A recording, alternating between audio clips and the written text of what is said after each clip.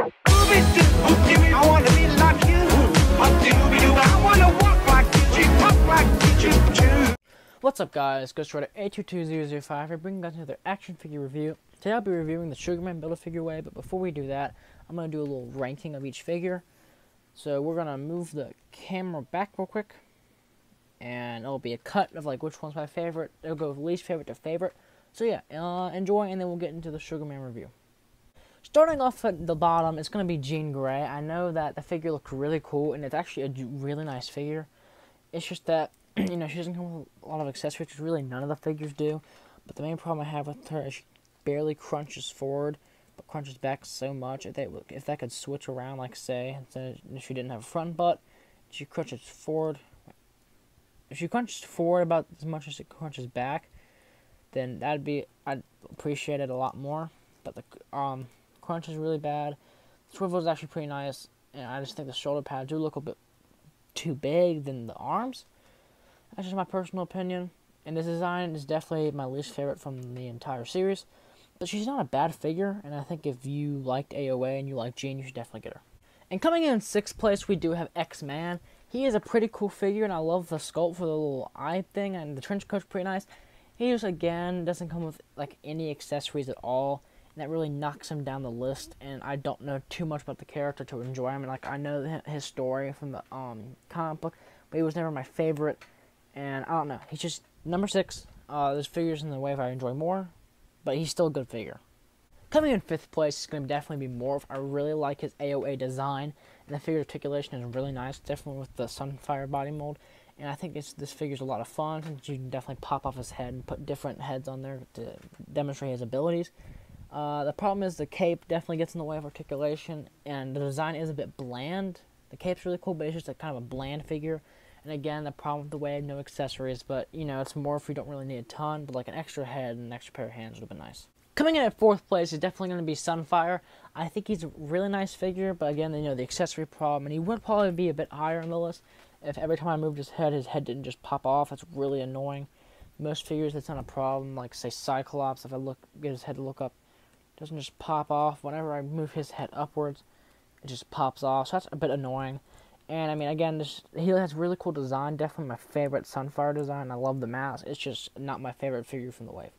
Coming in 3rd place is definitely going to be Wild Child. The articulation of this figure is really nice. I did miss this point that joint was just kind of stuck. He can crunch all the way in. It does kind of pop back sometimes, but yeah, I really like Wild Child's articulation. I like the character. I like the figure. The chain's really cool. I cannot wait for a Sabretooth to come in. That'll definitely make this figure so much better. And if this wave had a Sabretooth in it, he probably would be number 1. But yeah, his articulation is really nice. The color is really nice. The chain, no paint mishaps at all.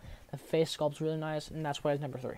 I know this might be an unpopular opinion, but coming in 2nd place is definitely going to be Dark Beast.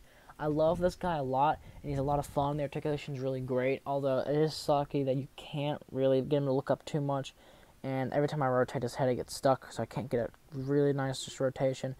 And he doesn't get to move around a lot, and his feet are kind of tiny, so he has trouble standing. But I think the figure's really nice, and Dark Beast is a really cool character, and he's a really nice figure, so if you see him, you should definitely get him, because I'm sure he's going to be one of the harder ones to find.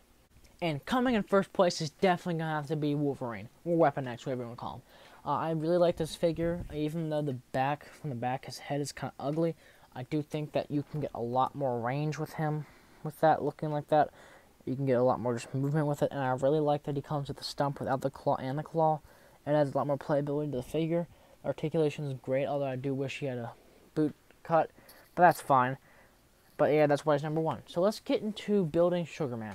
I'm going to go into building Sugar Man, and I'm going to go over which parts come with which. This one comes with Wild Child. This one comes with Wolverine. This one comes with Morph. The hammer comes with Dark Beast. This arm and this arm come with Sunfire. This arm and this arm come with X-Man. And the face and the kind of torso part come with Jean. Alright, so we already have the hammer and the arm. So we're just going to leave that there. I'm going to move some stuff around so I can actually reach over here. So we're going to get the torso. We're going to get the back. And it kind of connects like... we got to move things out of the way. Move the belt down. And we're going to attempt to... There we go. Kind of just connects like that. And I think what you do is you put it like like so, and then...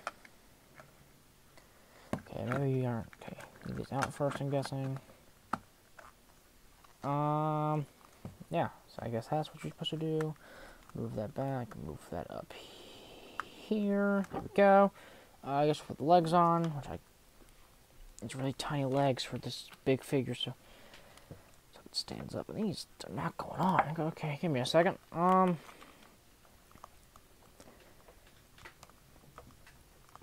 Okay, there's one leg. We just gotta maybe rotate it a bit. There we go. I'm gonna put this one on. Just gotta take me, I guess, another minute and a half to do. Good lord. Come on. Yeah, I think we're getting it. Come on. There we go. I think. Hold up. I think we got it. And I really hope this guy can stand by himself. I mean, I have stands at the ready just in case he can't. But, okay, so now we're going to plug in this hammer arm. Just in that joint. Here we go. Pop there. This one. There that goes. This one's just going to go here. This one is just going to here. And here he is. And if I was to sit here and tell you that this isn't the most attractive thing I've ever seen in my life, I'd be lying. All jokes aside, or not jokes, Sugar Man has a lot of great detail and sculpt. This tongue is really gnarly looking. I like the hammer. It has a lot of marbling, which I know bothers a lot of people, but doesn't really bother me. If you wanted to, you could switch arms, and, you know, like this arm goes here, this arm goes here, and, like, switch which one holds the hammer. You have all these pins, like a Deadpool one. I don't know what that one is. That's just a regular pen. None over here. The Pilgrim belts look really cool, and if you wanted to take the hammer, which we're not going to go over accessories because, I don't know, you don't have to. The hands do come off, you rotate them too easily. I think it just plugs in like this. Just give me a second. Get this in there. We're going to stop recording.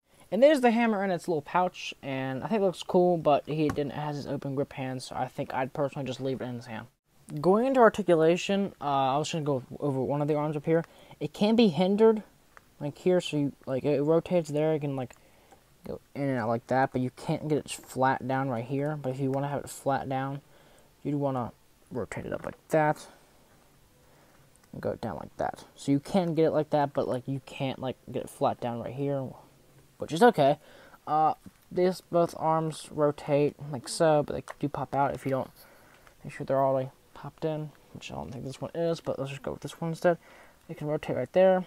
Double jointed elbows, which are really cool. Wrist rotation hinges in and out, and that's for each hand and arm and stuff like that. He rotates here, but like I don't know, so you can get in like a really cool stance, just looking that way or looking that way, which I think is pretty cool. He kicks forward, not about that much. Back about that much. He does have the thigh cut there. He can only kick out about that much.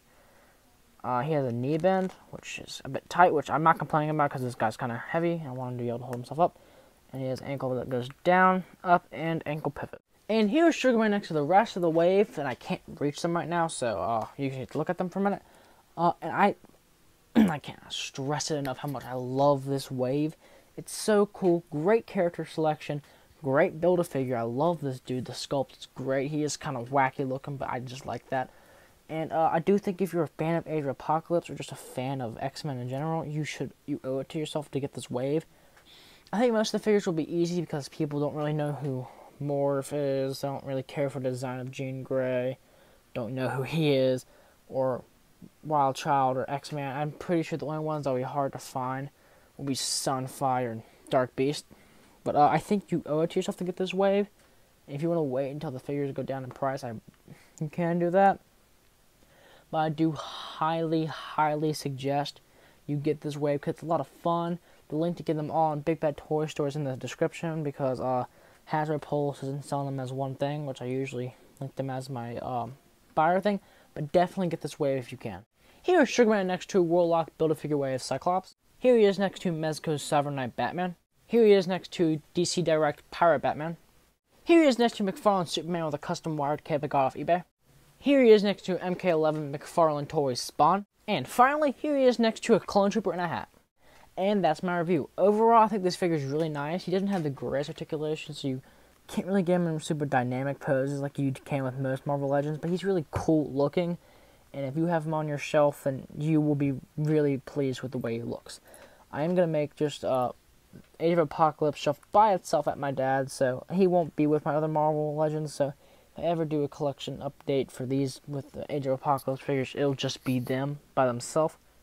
But I think this figure is really cool. I think the wave is really nice. I mean, people might not buy it because they aren't familiar with the Age of Apocalypse storyline, which go on YouTube, look at a comic story video. I'm sure he's done one.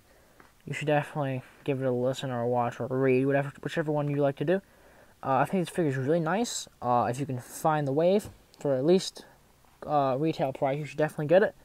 And yeah, hope you guys really like this review.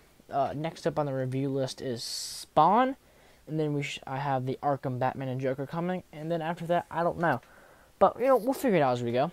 Hope you guys enjoyed the entire wave review. Like, comment, and subscribe, and I'll catch you guys next time. Peace. I wanna be like you.